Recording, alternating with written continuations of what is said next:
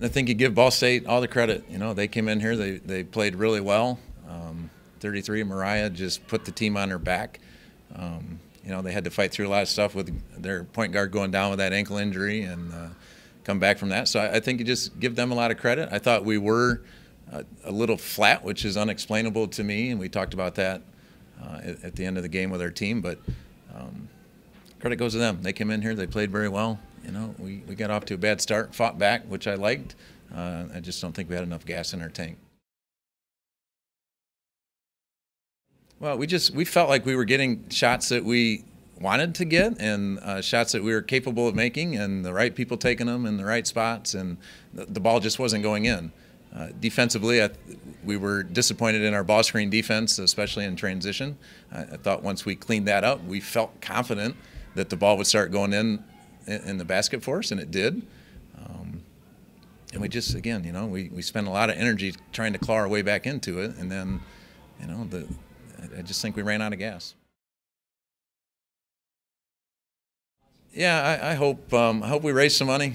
You know, the whole thing is it's about giving money to research for people that are way smarter than I that can hopefully solve this crazy thing, you know, that affects so many people. And you know, it's a big day for women's basketball, or anytime these kind of games are played, to play for Kay and the Kay Yao Fund to raise money for them. Some $5.4 million was the last number I saw in terms of money raised to get people to just keep digging and trying to find a way, you know, if we can't quite cure it yet, how do we make people's lives better while dealing with it? And I hope we played a part in that.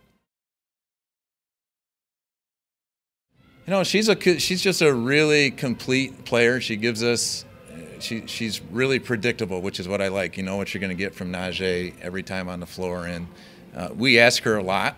We ask a lot of her. We ask her to just make every shot she takes, and we usually ask her to defend one of the better players on the other team. So that's a double, it's a double sword for her. And she just says, "Okay, I got it," and she does the best she can.